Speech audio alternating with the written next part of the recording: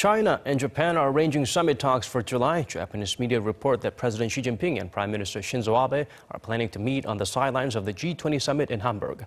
To fine-tune the details of the summit, China's Assistant Foreign Minister Kong Xuanyou will be visiting Tokyo this week to sit down with his Japanese counterpart Takeo Akiba. Abe and Xi mostly recently met in the Peruvian capital of Lima during the APEC Summit last November. The two countries will be seeking to improve their bilateral relations as they mark the 45th anniversary of normalization of diplomatic ties this year, while also touching on North Korea's threats.